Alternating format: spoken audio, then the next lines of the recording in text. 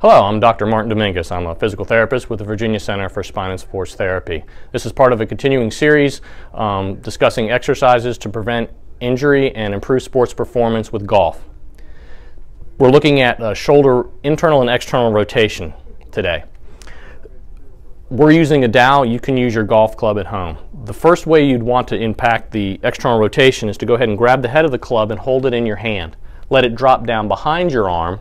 Reach down with your other hand, grab the club, and reach and lift up. This will cause external rotation of the shoulder. This, in this instance, my right shoulder. You'd want to hold that for 10 to 15 seconds. You'd want to do that for 3 or 4 times. Then we want to work internal rotation. Now I'm going to work internal rotation of my left arm. I can take the club around behind my back again, grab hold of it, and lift up to internally rotate or stretch my left shoulder.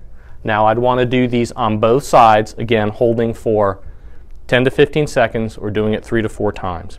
Internal and external rotation are very critically important when it comes to your swing. They can really impact your swing. If you have limitations in these areas, it'll make it very difficult to keep the club on plane. Once again, thank you for watching. If you'd like to, please subscribe to our channel or leave a comment below. Thank you.